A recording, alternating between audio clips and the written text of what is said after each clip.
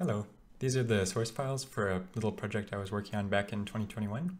The original goals were to see a simple project through to completion in Unreal to get a better sense of the full pipeline and to test mod support without a full source engine build, so you could redistribute just the project without requiring redistributing the editor itself. I think the reason for the J was because it's easier to find console variables when you have a more unique letter. So if I type J here, everything is related to the project. A lot of the code was copied over from Unturned and just bulk renamed. One feature that I think is still undocumented is that you can have custom UAT build commands or other UAT scripts in your projects folder, which I think might only be compatible if you have your own build of the engine. In this case, it's a command for creating a copy of the project. The idea was that there could be a custom version of the engine used to work on the source code of the project, and then creating a duplicate that was available publicly so that you could mod a game without requiring a full download of the editor. And so that's part of what I was playing around with this project. In particular, it would have been beneficial for Unturned because then I could allow players to mod it without requiring to release a version of the editor through the Epic Game Store. It does a few things, like it excludes any files that can't be redistributed, in this case mentioning sounds, which are also missing from the upload that I'm sharing today. Then we resave the duplicated project to remove references to the removed assets, create a new asset registry, pre-cook all the data so that it's faster to open, and finally we use this trick to make it so that the engine association is changed to the Rocket engine. In order to support loading different maps from mods, the map lists like this one populate them using the asset manager with these level definition assets.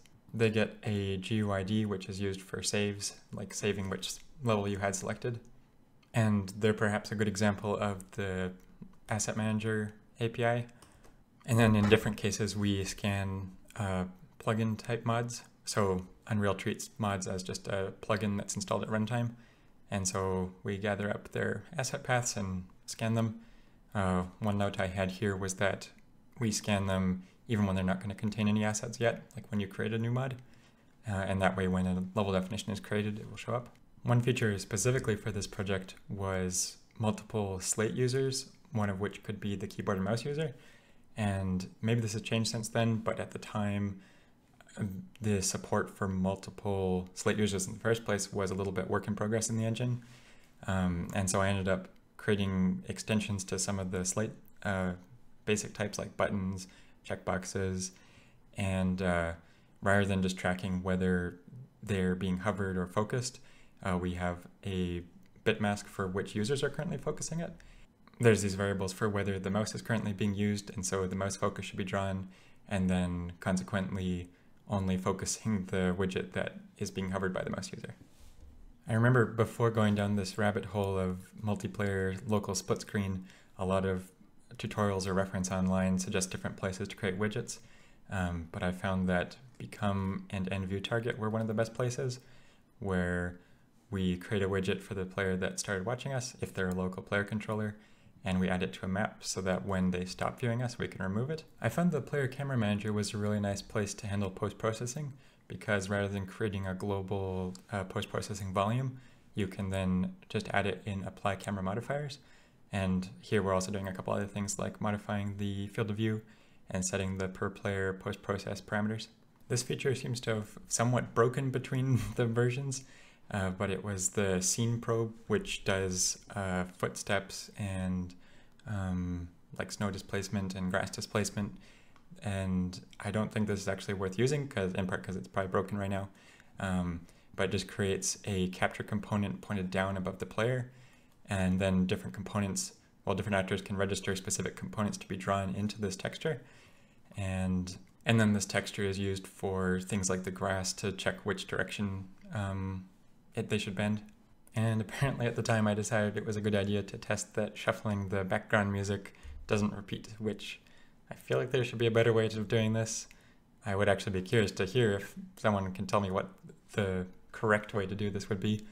You can run these automation tests from Window, Developer Tools, Session Frontend, Automation, and then under this project dropdown. So in this case, the pawn collision level has these 3 tests in it. And we can start them. and it'll just run them in this pop-up window. Did they all pass? Looks like yes. I took a quick look and it looks like the API has improved since then. The basic idea is still the same. In this case, there's the setting for pawn collision, and we want to make sure that if pawns are already overlapping and we change the setting, that nothing should happen. And so we have two local players in split screen. We have the setting off by default, and when they spawn, we want to make sure that they're overlapping when they spawned. Then we enable the setting and wait a second.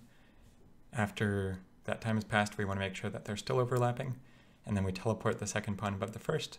And then after another short delay, we want to make sure that after teleport and they're no longer overlapping, that the collision is blocked, now that the setting has been changed. The movement code is potentially interesting because it supports rollback in multiplayer. It has a fixed time step. Let's see, where are we? It accumulates time until it passes a certain threshold, and then simulates a frame and saves a move ID. Then the server can say this move ID was invalid and we want you to simulate from there. And so theoretically in multiplayer, it should be seamless. I remember I learned an important lesson here where I always thought cross product of two normal vectors return a normal vector, but that was incorrect. There was something about I was running into a weird problem before realizing this. Until next time, this has been Nelson.